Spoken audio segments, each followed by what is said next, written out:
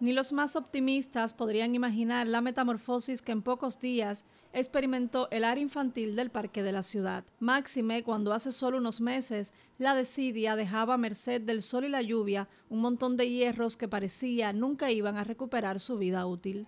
Sin embargo, el cambio llegó. Ahora ante los ojos de la familia se yergue el Parque Latiendo Sueños, un espacio donde no solo se bombea anhelos, sino también recursos y voluntades para, a pesar de las precariedades, cumplir con las expectativas de los avileños. A las atracciones mecánicas se le suman otras opciones gastronómicas y culturales, y a ellas todo un espectáculo visual sustentado en el buen gusto de la decoración, obra de los trabajadores del Fondo Cubano de Bienes Culturales en Ciego de Ávila, responsable junto a las autoridades de la provincia del rescate de este sitio.